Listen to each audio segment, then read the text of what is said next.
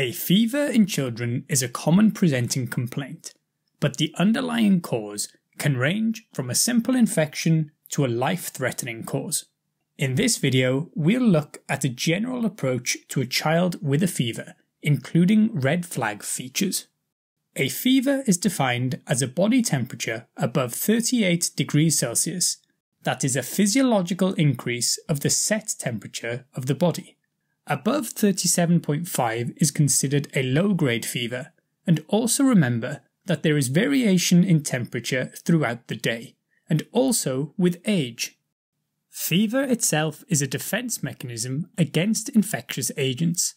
When an infection is present, pyrogens, which are fever-generating agents, lead to the fever. There are exogenous pyrogens, like bacterial cell components, that cause the release of endogenous pyrogens, such as interleukin-1 or 6, that ultimately lead to the release of molecules like prostaglandin E2, which then binds to the hyperthalamic thermoregulatory centres, causing an increase in temperature. Many non-steroidal anti-inflammatory drugs have an antipyrexial effect because they block the cyclooxygenase enzymes that cause production of prostaglandin, and paracetamol is thought to have similar effects. The fever helps fight infection because there is an increase in the mobility and bactericidal power of lymphocytes, as well as increasing interferon gamma, which is an activator of macrophages, and has a direct effect on inhibiting viral replication. On top of this, the higher temperature can impair the ability of the pathogen to replicate and to survive. On the other hand, hyperthermia is a non-physiological, uncontrolled rise in body temperature that occurs when the body's ability to lose heat is inadequate. In the vast majority of cases, it is due to fever, not hyperthermia, but it is also important to bear in mind. Infections are the cause in the majority of cases, with viral gastrointestinal or respiratory tract infections being the overall most common causes, followed by bacterial infections such as urinary tract infections, ear infections, and bacterial pneumonia. Although not common, central nervous system infections like meningitis and encephalitis must also be remembered, and sepsis should always be considered when faced with a febrile child. The most likely infections vary slightly with age. For example, the torch infections are more likely to be found within the first month. In some cases, there will be no obvious source of the infection, termed a fever without source, which in most cases is caused by a self-resolving viral illness. If a fever is continuous beyond 3 weeks, with a temperature of 38 degrees Celsius being recorded on most days, and at least 1 week of intense investigations, then this is defined as a fever of unknown origin. The most common causes here are infection, inflammatory disorders, and malignancies. Further investigation will be required, which is often prolonged. However, empirical therapy is not as frequently required. Non-specific symptoms can include irritability, poor appetite, and lethargy, and in the case of viral infections, it is common to have a viral exanthema, which is a non-specific, widespread rash that accompanies the viral infection. However, bear in mind that rash can also be a manifestation of serious underlying pathology, like in meningitis or Kawasaki disease. Common symptoms indicating the possible system affected include a cough, rhinorrhea or congestion in upper respiratory tract infections, abdominal pain, vomiting and diarrhea in gastrointestinal infections, but bear in mind that abdominal pain is non-specific and may even represent pneumonia, especially in the context of shortness of breath, or, alongside dysuria or discomfort during urination, a urinary tract infection. Increased urinary frequency is also a symptom of urinary tract infections.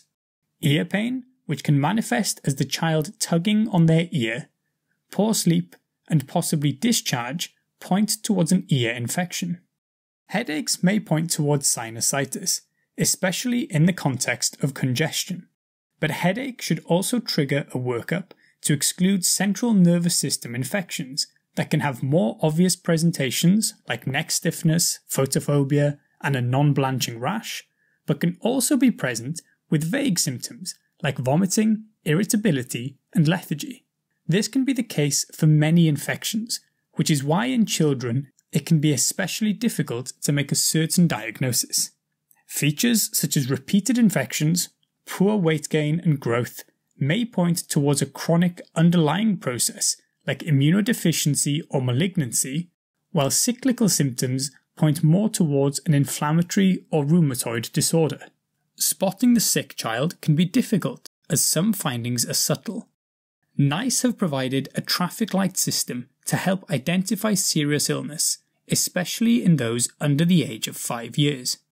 It is divided into colour, activity, respiratory, circulation, and other, therefore somewhat models the A to E approach.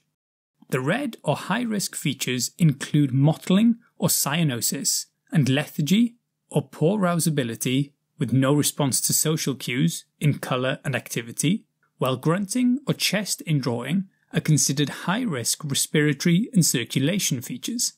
Other high-risk factors include a fever above 38 degrees with less than 3 months of age, a non-blanching rash or neck stiffness, focal seizures or neurological deficits, or a bulging fontanelle. It's usually possible to identify a likely suggestion or source of infection from the history and the physical exam. For example, if other members of the family are unwell, or if there is sickness in the child's nursery, this would indicate an exposure to a particular infection, as can foreign travel. Characteristics of the fever itself can also help.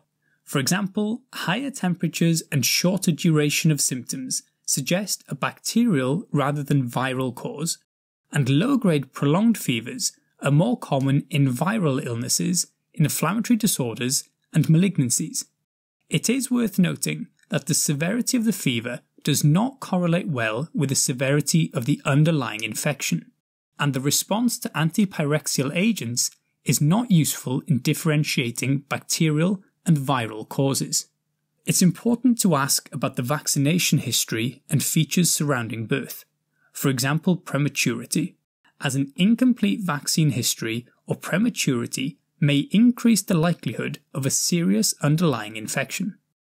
Some cases need further investigation. In particular, those under 36 months of age tend to require more testing due to not having yet developed enough to show entirely reliable clinical signs in response to illness, and therefore they could have an occult bacteremia.